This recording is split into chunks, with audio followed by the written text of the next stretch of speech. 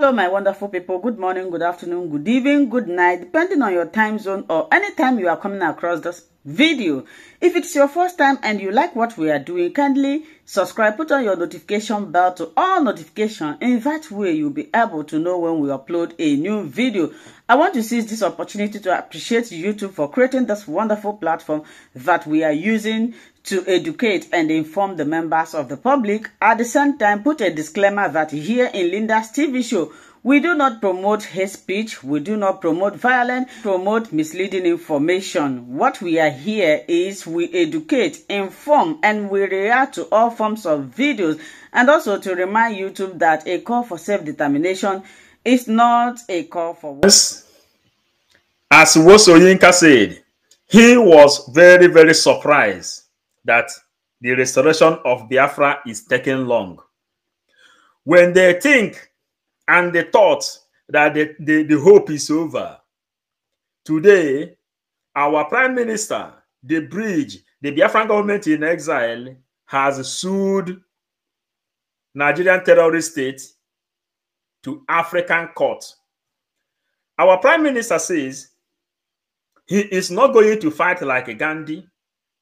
He is not going to fight like Martin Luther King. He is not going to fight like Kennedy.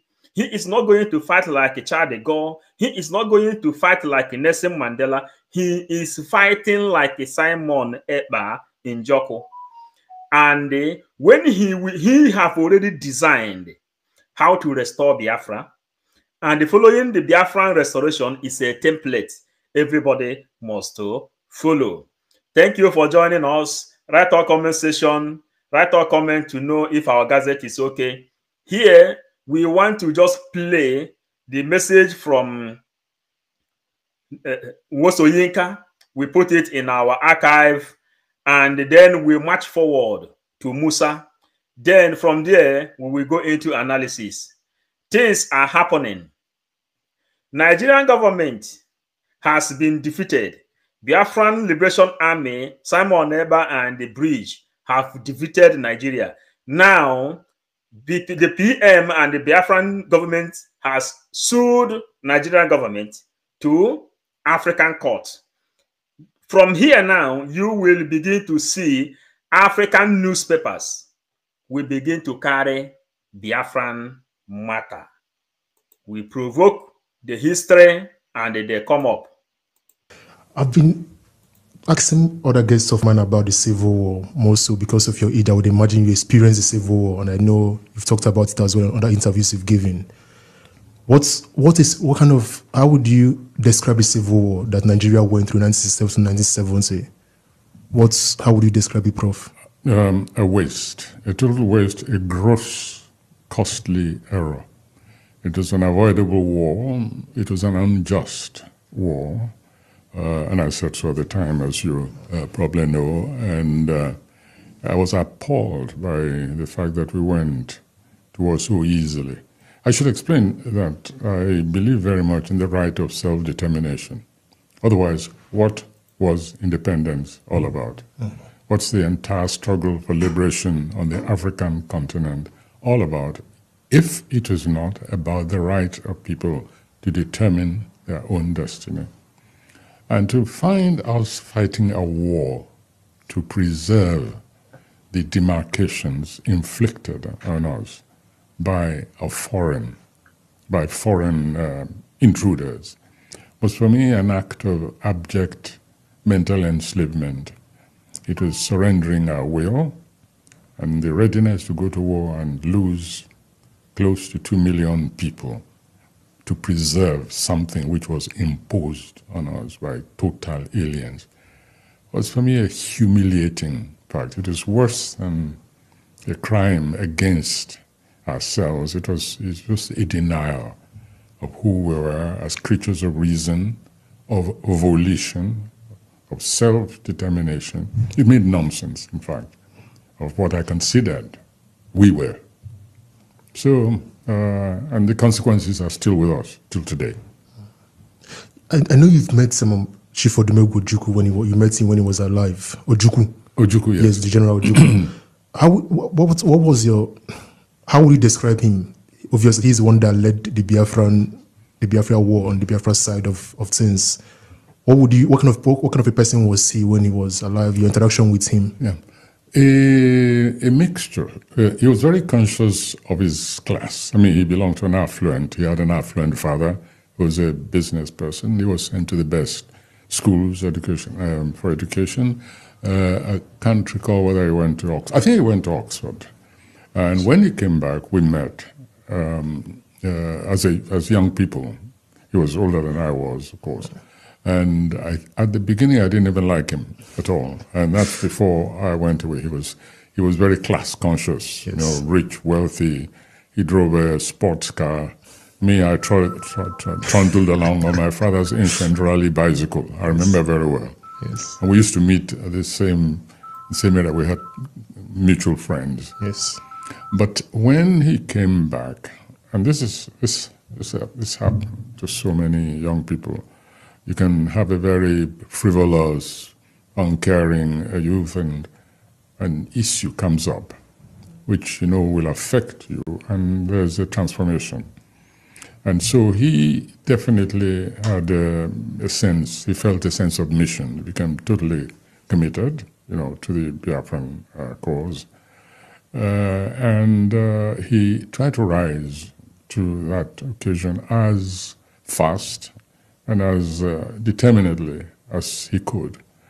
I thought for somebody with that background and with those challenges, he didn't do too badly. He made some terrible decisions, I believe. He also had to accept responsibility for the entire scenario, going to war. After Aburi, there was a chance that the country could have moved a little bit more apart rather than stick with the kind of regimentation there. And all the leadership at that time, in fact, were culpable. But in my view, we on the federal side had a greater culpability. Yes. So, I mean, you talked of the decisions he made that were terrible, sir. When you compare that to people like Nnamdi Kanu today, Nnamdi Kanu trying to resurrect that Biafra spirit, what would you say, or what would your advice to people like Nnamdi Kanu, the Yoruba nation, those people that are agitating for a split from Nigeria? What would your advice or suggestion be to them from your experience? Well, the first thing I have to say is that I said at the time, and this was what got me into serious trouble, because they felt that by making such statement, in fact, it was singled out. By making such a statement, I was trying to demoralize the federal side and actively promoting the Biafran cause. When I said and I wrote, I said, you cannot defeat Biafra. And people thought voting the Biafran cause. When I said and I wrote, I said, you cannot defeat Biafra. And people thought I was merely talking of they took a very simplistic approach to understanding that. They thought I was talking about the battlefield, on the battlefield. Well, that was involved as well. Because when the people are determined, they are willing to sacrifice anything to preserve their identity. When they feel they are on a righteous cause, it's difficult to defeat them. Yes. If there's any, shall we say, military defeat, it's only temporary. The real issue remains unsolved. I mean, that's a lesson of history all over the world. Yes. And so when I made that statement, I was saying, the Biafra, that notion, that concept, and all that it involved, both antecedents and the present, and also, in fact, including the future, seeing what a people who are determined to go on their own, seeing what they could become. That is part and parcel of the cause. And when you have that kind of binding combination of different causes, it's very difficult to defeat them. And so Nnamdi Kanu represents that concept. He is one of the younger generation who inherited a burden of defeat, of resentment, and a determination, in their view, not to make the mistakes of even their predecessors. they have any will, they have any understanding of history. The only problem I had with was the language which Nnamdi Kanu used over Radio Biafra. I listened to some of it, very incendiary, Yes. and also disrespectful, I thought, of even his own people. I do agree with that. The language, I don't want to go into details, but all you have to do is listen to it. So what is represented, in fact, I used a certain expression in recent contributions. What we fought for, those of us who stood on that side, we fought for a Biafra of conscience. And for me, that's very critical. And people like Nnamdi Kanu should not, or IPOP for that matter, or MASSOB, whatever, should not act against what I call the core of our humanity, yes, which is one of conscience. So yes, because for me nothing surprised me at all. In fact, it just surprised me that it took so long that the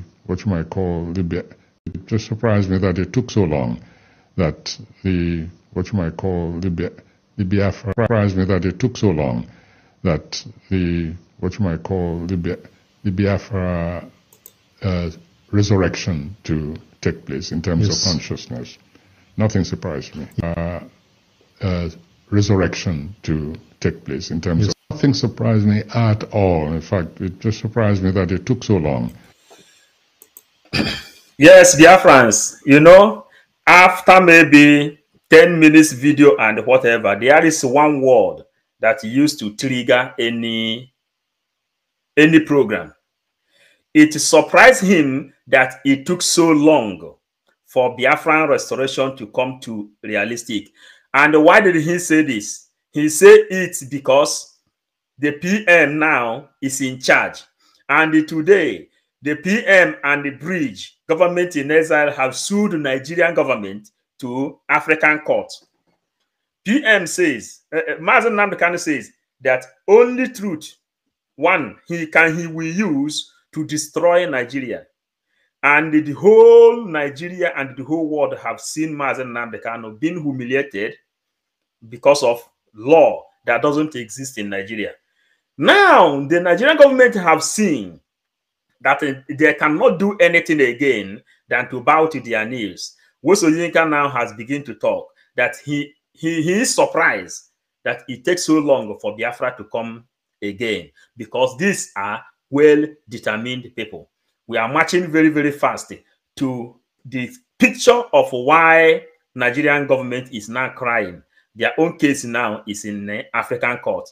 And from there, PM will sue them to war court. Let us continue just fast. That the Biafra resurrection to take place in terms, yes, of consciousness. Nothing surprised me. Yeah. Would you say there are similarities with the Yoruba nation and the way they've been treated? So, for example, you have the way Nnamdi Kanu was treated or is being treated. Nnamdi Kanu is still in prison, DSL jail. Whereas you have the Yoruba nation leader. He was released a few months ago. So would you say there are similarities or differences to these two movements? It's a mistake keeping Nnamdi Kanu in prison, I believe. To have, in fact, kidnapped him. There's no other word in the first place. That's true. He had a right to pursue his cause anywhere he wanted. He was never accused of physically bombing any place, or killing any place. Language, yes, was incited, no question at all about that. But you don't arrest, you don't kidnap people. Buhari seemed to have an obsession with kidnapping people. You know, that seemed to be his trademark. Modus operandi. It's like couldn't fulfill himself unless it put somebody in a crate and brought them back. And I think that, politically speaking, if they have any real charges against him, well, since he's in their hands, they should try him. All these technical postponements, delays, these tactics of just of avoiding the basic issue, for me, it's just counterproductive. Yes, Biafrans, we are registering the history. You have seen the video, but we are registering the history. These people are African representatives, and we will go down to analysis later in the day. We are just putting this thing here. Now, we came with another thing which African leaders have to. Let's talk about the Southeast. We have a peculiar threat in the Southeast. Some people insisting that no one should go to work on Mondays, and they've been killing soldiers, especially. How do you assess the security situation in the Southeast relative to the capacity of the armed forces? Yeah, you know, the Southeast has its own challenges because of, again, the nature of the terrain. The terrain plays a vital role. You know, it's thickly forested, so it affords you, somebody can, and then you just be passing by, and then so it makes it a bit more difficult. Even with your air, in fact, it makes it difficult more with air. Even when you fly abroad ahead, you hardly can see anything. So that makes it extremely, so we have to fine-tune the training of the troops there to jungle warfare. And jungle warfare has its own different challenges because you cannot use a lot of equipment they're using. You have to go fully dismounted. And because, again, those are their own areas, a lot of advantages they have that they've built up within. But we are getting so much, successes are really very encouraging. What is going on in that area is purely criminality. And I can tell you, when we've entered the bushes, what you see, I want Nigerians to understand that it is, you see them killing, dismembering, removing parts of human beings. You see a lot of vehicles that they just see a vehicle, catch a person and just kill him. There are a lot of graves all over, scattered all over the places. You will see corpses, skeletons. It is just simple madness. And they do, you know, we see a lot of rituals. They do a lot of human rituals within those areas. So it is much, and that's why it's important for us to be able to follow up again the leadership, especially this Simon Ekpa that is in Finland. That is causing this a lot of problem by his comments. The federal government has taken that up with the Finnish government on the need to be able to curtail that, and then we're also following through the cyberspace to be able to address those issues. We are seeing people that are also sponsoring them. There are a lot of people that are sending funds to them. We are aware of that. We are profiling them at the right time. All of them will be picked. International organizations have, especially the US and the UN, are aware, and they are going after them. There are a lot of them in the US and Europe. They are contributing money to what is going on in that place. And so all of them will be both within the local area. So like I said, it's basically acts of criminality. The people are, and then the issue of drugs. You know, this is why NDLA2 is doing a great job. We need to take drugs out of our youths because that is aggravating what is ongoing on those general areas. But we are working very hard. Troops have gone back in again. We're clearing the whole area to ensure that we get them. So I want to encourage people. And of late, we have had some of them too that are also willing. They are tired. They are also saying that, look, they want to, you know, they want to come, but they have commanders that are making money. You know, this issue of money, that is what is actually, if you watch the entire country, all these issues of criminality rolls around money.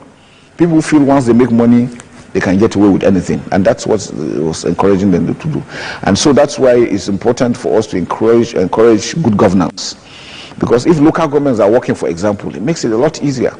We also want to encourage the federal government for us to have a comprehensive census. If you go abroad, you commit an offense, it's 50-50 chance you'll be arrested. They're not using witchcraft. It's because they have data. We need to build that database. If it is comprehensive, wherever you are, once you are cited or your signature is seen anywhere, it's easier to track who did this, where, and how.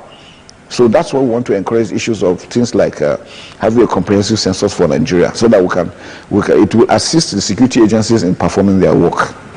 What is the extent of the Army's investigation of the killing of his officers and men in Okwama? Okwama, yes, we have just, I think the report is just in. We're going through the report in Delhi. It's again acts of criminality. We have cultists, those guys are into sea piracy, into illegal oil bunkering. So they've been able to.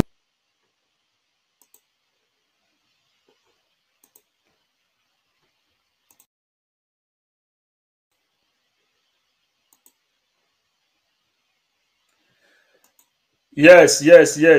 My lovely Biafrans, we are keeping up the history we are coming up with.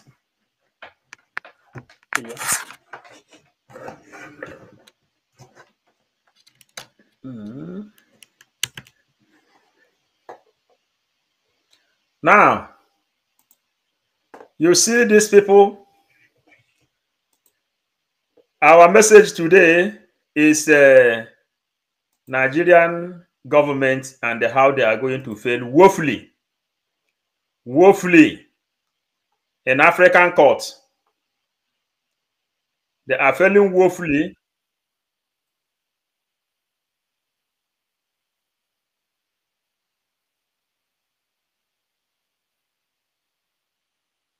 You must be aware of that. Yes. So that is why there is all these ridiculous delays.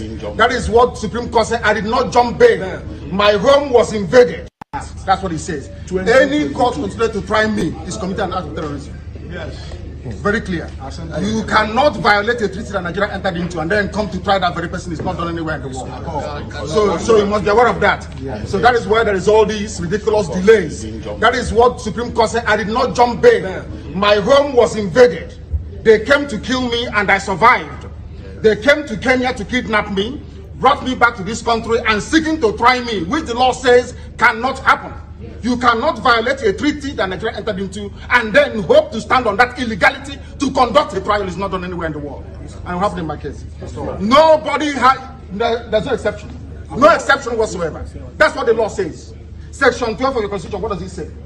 Any treaty ratified by Nigeria becomes law. It's law. You cannot change it. It doesn't matter what they do. All these shenanigans is just pure rubbish. You never stand. Not with me. I believe in justice and fairness. That's all. Nigeria is signed to a standard, not to rendition.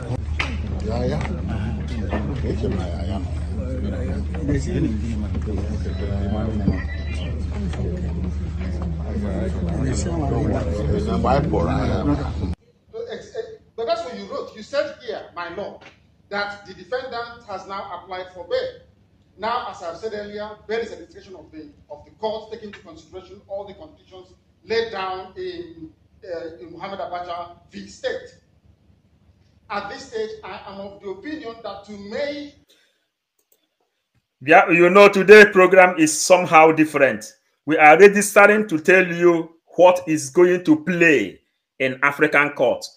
The bridge, the Biafran government, Prime Minister Simon Ekpa, has taken Nigerian government to court. Exactly what you see here. The way Nigerian government has lost the case, that is in Nigeria, that is how they are going to lose it in African court. That's why we are recording it. So bear with us. If we just record it, we'll go off. Then we will come back again for analysis.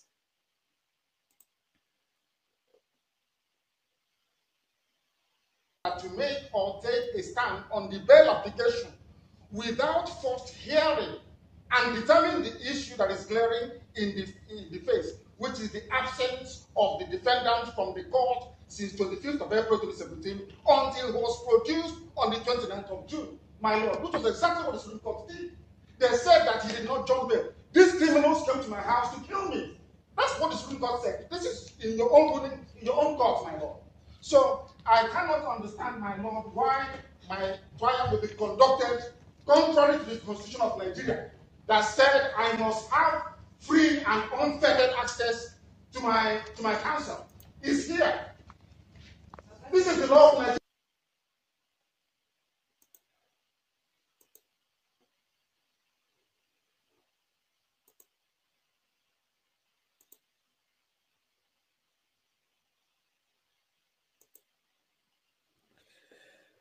Yes. Thank you, son. Thank you, everyone. Thank you. Our message today is bridge. The Prime Minister of Biafran government has sued Nigerian government to African court. And Mazen Nnamdi Kanu says, truth is the only weapon one can use to destroy Nigeria, and the truth is the most deadliest weapon one can use to destroy an entity, evil entity like Nigeria. And this thing you see here is the truth the whole world have seen. The law is God, God is law. United Nations has freed Mazen Nnamdi Kanu. African Union has freed Mazen Nnamdi Kanu. All the laws in this world has freed Mazen Nnamdi Kanu. the law of God says, whatever you free, whomever you set free in this life, I set free in heaven. Whomever you condemn in this earth, I condemn in heaven. Every law guiding this universe has freed Mazen Nnamdi Kanu. And for this reason, our PM is running very, very fast to African courts. Nigerian courts have sued and they lost the case in Nigeria. Aloy Ejemako made it known that Mazen Nnamdi Kanu, there is no possibility of him having a fair trial in Nigeria.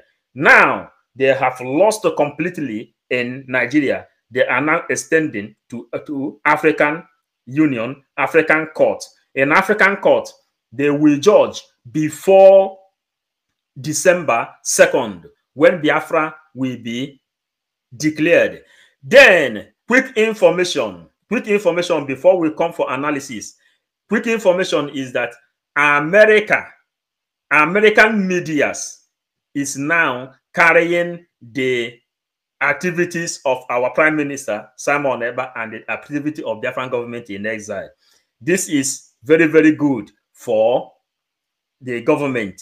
So, my lovely Biafrans, I thank you all for joining now. So, I have to return again for analysis. I want to keep this video like this because of documentary purpose. Thank you, thank you, thank you, thank you, thank you.